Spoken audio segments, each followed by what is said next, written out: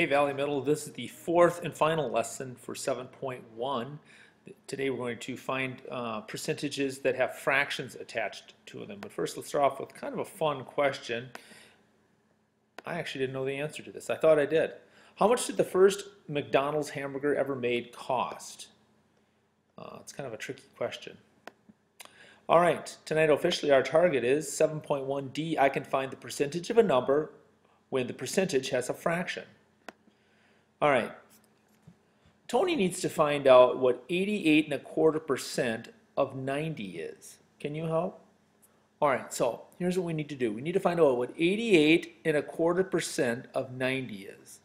All right, the decimal for 88 is 0.88. We all know that. We also know that the decimal for 1/4 is 0.25. So what you do is you just take and put the 88, the 0.88, that decimal down. You take and add the 0.25 right at the back of it, and you do not add a second decimal. And then you have your decimal for 88.25%. You multiply that by 90. Let's do that real quick.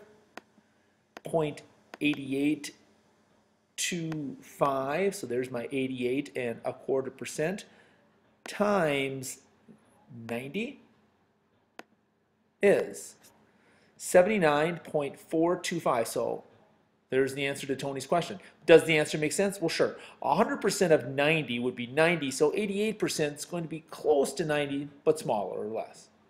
All right, let's take a look at, for the last time, our vocabulary word percentage.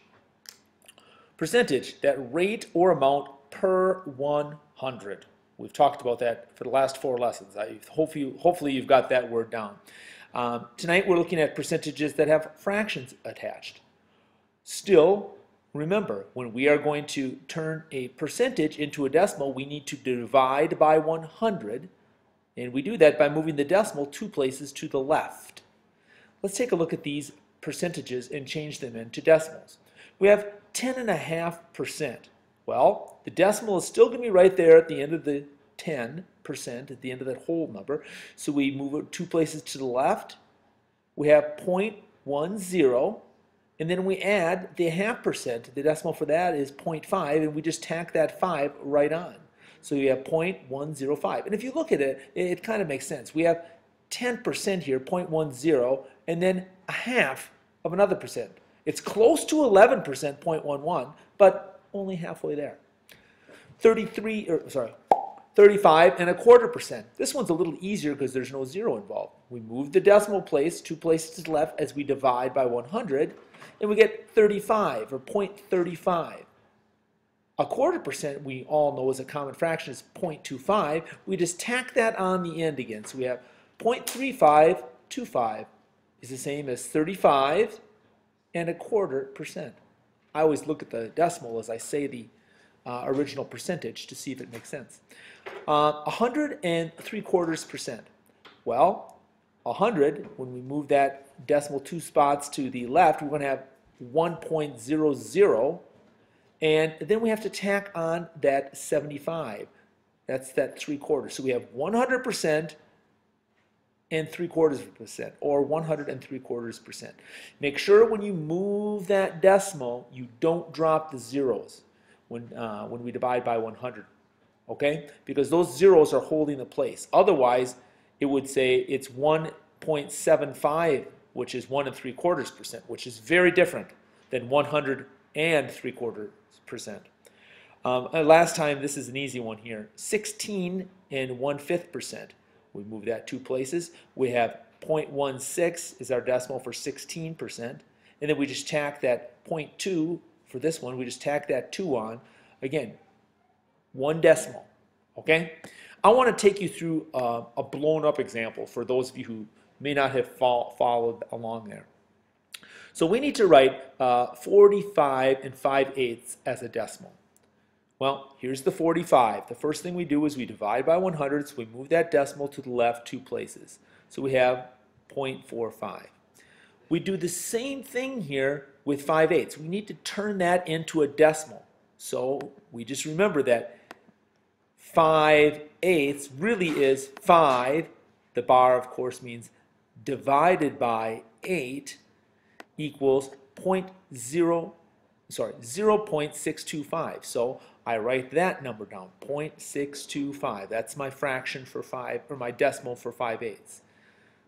Then I put the 45 down, and I just add 625 to the end. Remember, only use one decimal, so the second decimal gets dropped. And then, like I said, I always check it by saying, well, here's my 45, and here's my 5/8. Okay? Study that example if you need a little help. All right, 3 problems to solve tonight before I turn you loose on your own. We need to work out the answer to this one here. Find 15.5% of 140. Okay, first we divide by 100. We've got 0.15 for 15.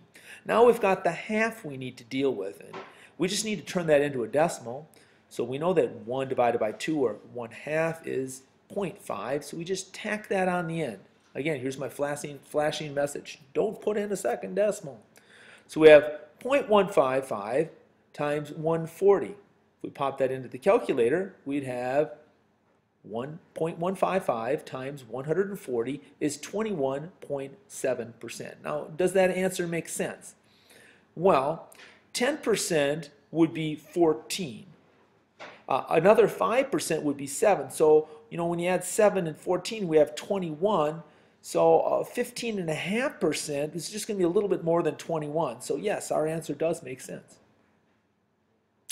All right. How about this one? We need to find 42 7/8% of 80. All right. Well, we start off just like step number 1. We move that decimal point. As we divide by 100, we get to 0.42. Now we have to deal with the fraction.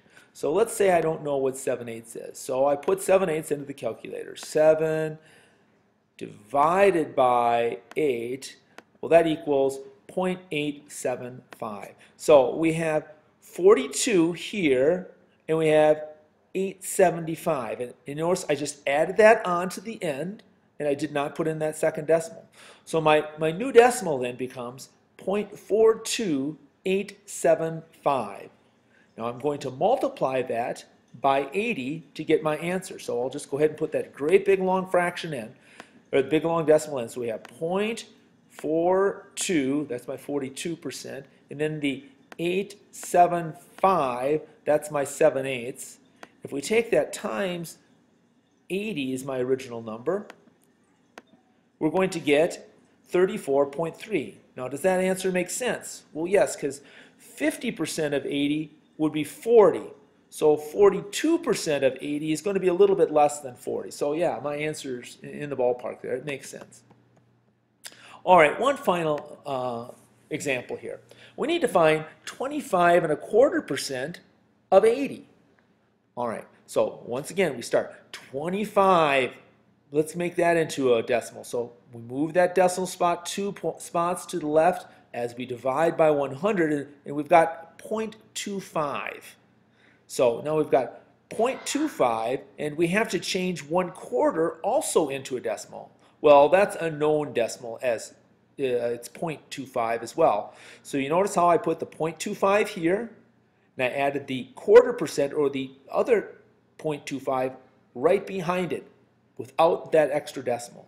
So I have 0.2525 is my problem times the original 80, and I've got 20.2. So does that answer make sense? Well, yes, it does, because 25% of 80, or 1/4 of 80, would be 20. So yeah, 25 or 25.25% is just going to be a little bit more than 20. All right, here are 5 problems for you to try on your own. Again, you might need a piece of scratch paper along with your calculator to work these. Go ahead and give it a shot. All right, let's see how you did. 150.5%. Well, you got to move the decimal 2 spots to the left as you divide by 100. So you got 1.505 times 200 would be 301. 14.75%. Well, if you move that decimal 2 spots to the left as you divide by 100, you're going to get 0.14, and then here's that 3/4, 75. So 0.1475 times 150 is 22.125 is the answer there. Here's a big one. 215% and 1/4% of 155. So we move the decimal 2 spots to the left as we divide by 100. So we're going to get 2.15, and then we add on that 1/4%, 25 here, giving us a total of 333.6375 as an answer. 30 and 1/5%, I'm sorry, of 200. Well, the 30% is 0.30. 1/5 is 2, or 0.2, so we just tack that right on. So we have 0.302 times 200. That would be 60.4. And finally, 1 and 1/8. Well, 1% is 0.01, and then we have to add on that 0.125 right here. That's for the 1/8. So we have 1, and here's my 1/8 times 16. So 0.01125 times 16 is 0.18. All right. I think you might need to watch that video a second time, especially this original slide here as I changed this percentage with a decimal into a fraction. I think with just a little practice, especially using common fractions like I tried to use throughout the slides, that'll help. Okay, here's your ticket to the show. What is 15 and 1/2% of 80, and what is 2 and 3/4% of 160? All right, our trivia question. Kind of tricky. How much did the first McDonald's hamburger ever made cost? Well, I thought it was 15 cents. And according to this menu, in 1955, this is what the McDonald's looked like, the original one. And yeah, it was 15 cents. But what I didn't know is that in 1940, McDonald's had a barbecue restaurant open. And this is right from their website. It was in San Bernardino, California. And it was a little drive-in. And they sold barbecued beef, ham, or pork sandwiches with fries for 35 cents. So a hamburger is a little bit different than a barbecued beef, ham, or pork sandwich. But I didn't realize that there was a McDonald's barbecue open. So that was Dick and Mac McDonald opened that store. All right, I hope you learned a little something interesting about your favorite fast food restaurant, or America's favorite fast food restaurant.